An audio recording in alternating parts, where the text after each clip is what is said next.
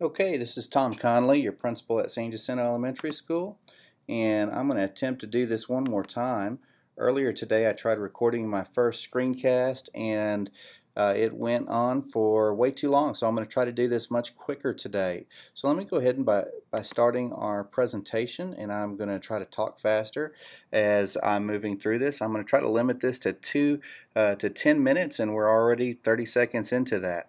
So we're starting out, of course, with our theme. It's to dream big.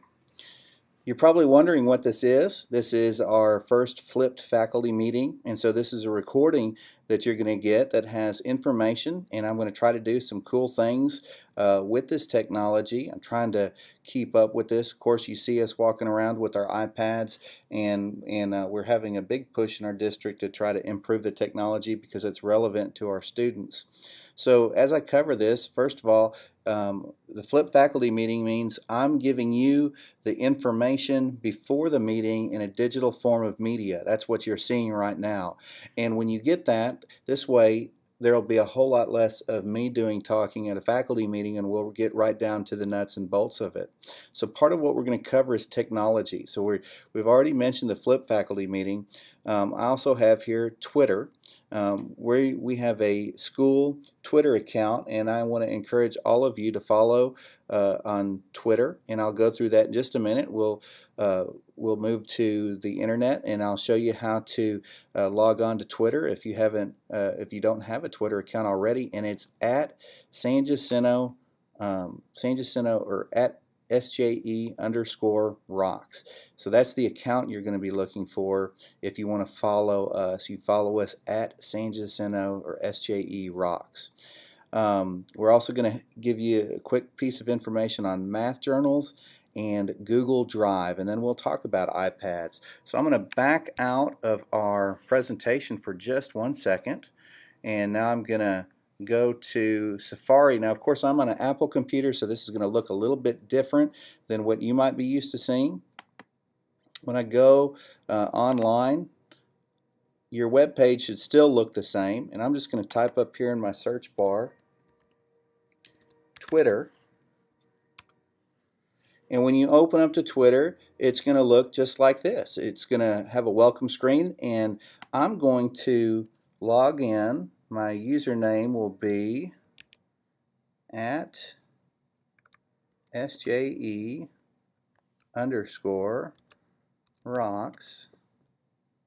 and my password, well, that's my password, it's a secret.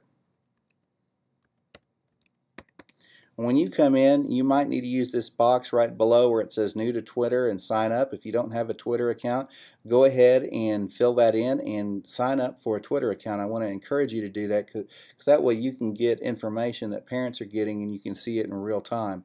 Also, if you have a smartphone, please either go to the Google Play Store and upload the app for Twitter, or if you have an iPhone, use the App Store and search for Twitter, and you'll be able to get it's a whole lot easier on your phone because it cuts all this other process out, and it'll help out.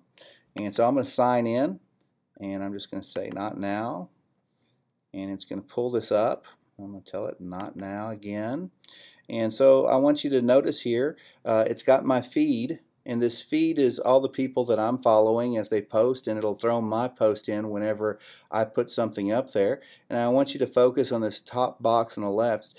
At one point I'm going to have a picture here. I don't know what that'll be, if it'll be something about SJE, but I'll plug that in there. It says I've given 5 tweets, so 5 times I've posted information, and I believe every time I post a tweet it limits you to 140 words. There are 19 people that I'm following right now, and there are 9 people that are following my account. And so I'm going to click on this to show you. You can see who is following you, and so now you can look over here on the right side of my page. You can see the different folks that are following me, and I am following them. So that's just some helpful information when you go to Twitter and you're looking at, if you want to see the tweets that you've posted. These are the tweets that I've posted. I put some information out there. I've got a picture from our Fall Fun Day on here. So I'm just going through this very quickly so that you can see that. And when you want to post a tweet, you go up here and you hit this little feather pin to compose a new tweet. I did want to tell you one of the big differences between Twitter and Facebook is on Facebook people post comments and everybody can see that, and if somebody puts something nasty on your Facebook page, everybody can see that. That's something that's different with Twitter. If somebody posts a nasty comment on my feed or a comment to anything that I put on here, it will come to me, but it will not be visible to everybody else unless they repost or retweet, as they say in the world of Twitter. They retweet something that I put. I'm going to move from here. I'm going to go ahead and log out of my account. And if you have any questions on Twitter at the faculty meeting, that's where we will discuss that. So I'm going to back out of there, and then I'm going to go to our Liberty web page. Oh, I'm sorry. I should have a link to it. When you come to the Liberty web page, if you go up here to this word department, a drop-down menu will appear. You follow this and you'll come to instructional technology, and if you click on that, this brings you to the web page that Kay Harrington made for us. As you all know, we've had a math consultant, Christine Campbell, has come in, and she's talked to y'all about doing some different ideas, such as math journals. So if you drop down 3 items on this left-hand column to instructional strategies for math, and you click on that, you'll get information about math journals. So if you have some questions about that, you can click on any of these links. They've got prompts for you down here already ready to go, and if you follow that link, you have 101 math journal prompts that are already made for you. If you have questions in general about math journals, there are 3 different videos here, and they are the same type of video that I'm doing right now. They are called screencast, and you can click on them and you can see, I believe this first one, it'll bring us to YouTube, and it's done by Cindy Luttrell. And I'm just going to talk over her. And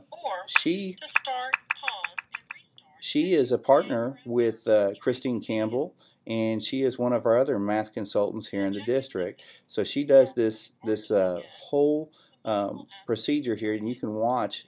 It's very similar to what we have right now, or what I'm doing right now, except hers is probably a little more polished because she's a pro at this. I'm going to go ahead and close this one down by going to Google.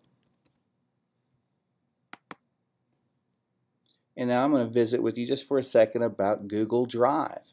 When you go to your Google web or internet, or your I guess your Google Mail, your Gmail account, you can see for your school, it has all your school information. Well, now when you log into your account, if you don't have this app called Google Drive, you want to have this. This will be another item. You want to get this loaded to your phone, to your tablet, to any computer that you are using.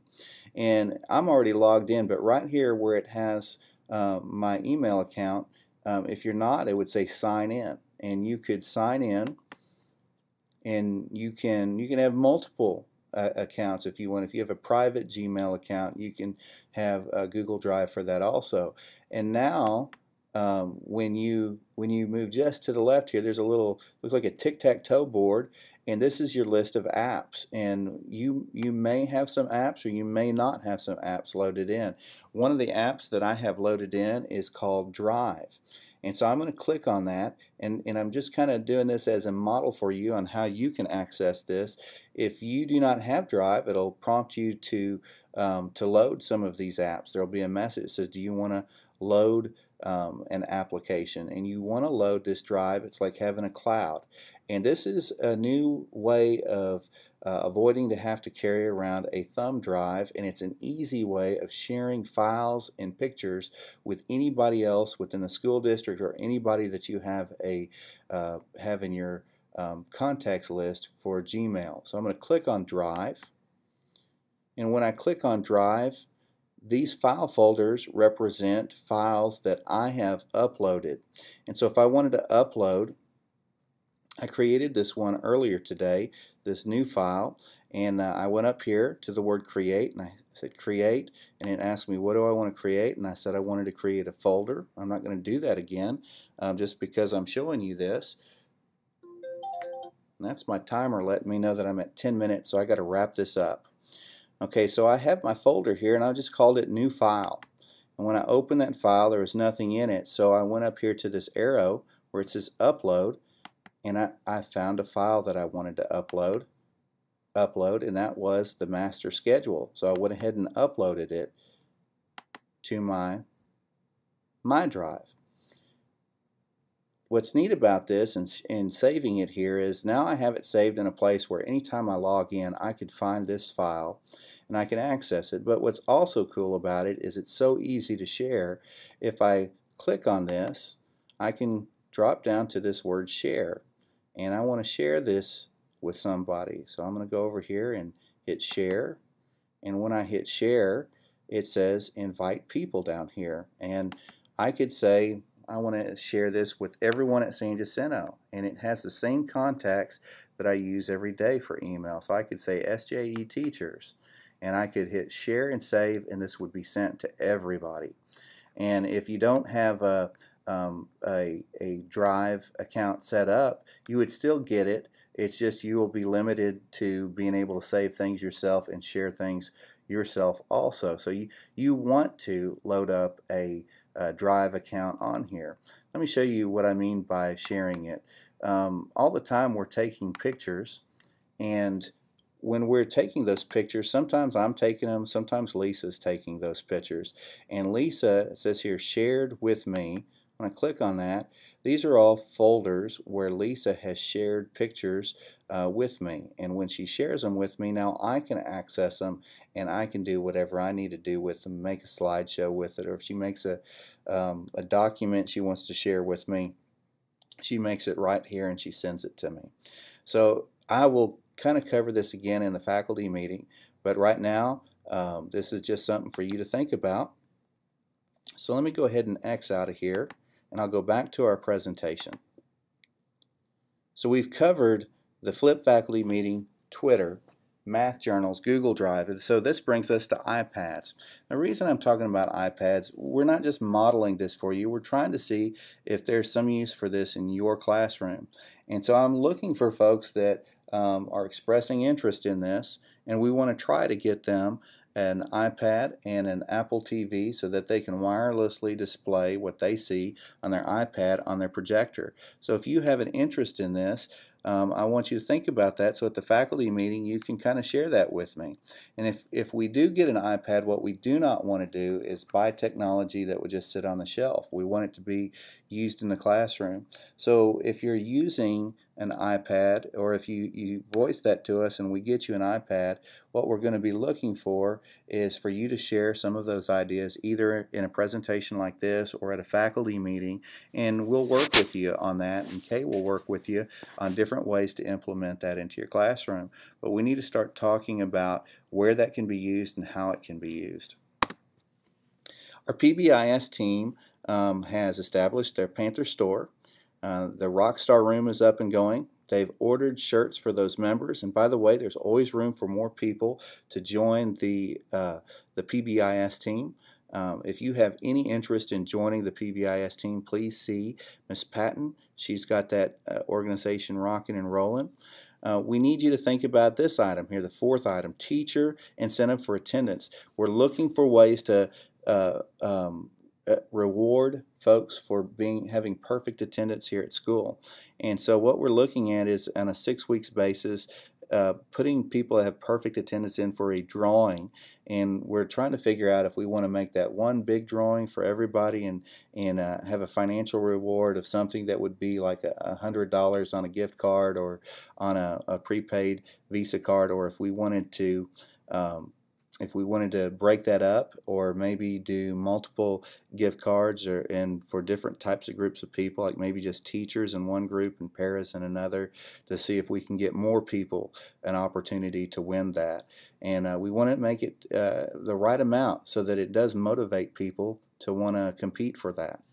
And then finally we have Showtime, and I want you to think about your ideas with this and how it would work and how it won't work, or what things that we could avoid or what we could do to make this successful. With Showtime, we're thinking of ways that kids could come out a set time once a week, just like we do with the Panther Store or with the Rockstar Room, a set time where myself and Miss Goodwin would set up in different parts, different hallways, and the students could come out and show us their graded work. Like if they made 100 on an assignment that was really tough, and they could come out there and we could high-five them and we could praise them for that and give them some positive feedback, and then send them back to the room so that the spotlight is on their academics. Or if you have a student that just they really impressed you, you're not used to seeing a grade, maybe they made a 90 and you're not used to seeing that 90 from them, and you know they worked really hard on that, so that we could give them that positive stroke and put attention on the good things that they're doing. So just be thinking about that to visit with me at the faculty meeting, and that way we can get that started very quickly. Finally, the CIT, they have met and they started a needs assessment, and we did a lot of that based on data. I would like you to think about things that you know we need to make a priority here at school, whether it's based on data or if it's just your anecdotal or your observations. Please be thinking about that, and that's what that brainstorming means. And we're going to try to frame them under the 8 goals that our board gave to the superintendent, and those 8 goals can be seen down in the 180 room at any point in time. So the last thing I have here finally is the early release day that's coming up. I'm sorry if that picture disturbs you, but this is the most important thing that I have for that, and that is you need to bring something very important to you, something that's precious to you, kind of like the ring was precious to Schmeagol in The Lord of the Rings. Bring something that's very precious to you, and think about that. You've got about a week and a half to think that over. We do want you to bring that because we're going to ask you to share why that's important to you. And at the faculty meeting, we'll give you a little more information about that. And also, lunch will be served. Finally, we got some pictures here. Just wanted to end this by sharing a couple photos of some of the things that we had here on the Fall Fun Day that are just really cool. And I'm going to go ahead and wrap it up. That's the end of this presentation.